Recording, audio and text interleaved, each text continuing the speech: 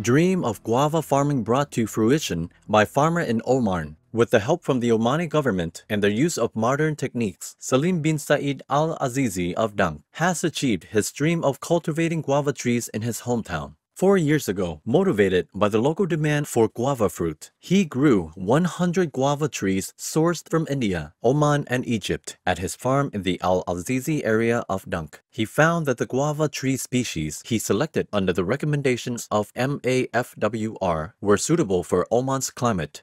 Salim says that each tree produces roughly 45 grams of fruit, and his total produce in 2024 was 4.5 tons. Our gratitude, Salim bin Said Al-Azizi and the Omani government, for pursuing your guava growing efforts and for fostering sustainability. May the guava production increase each year in celestial upliftment.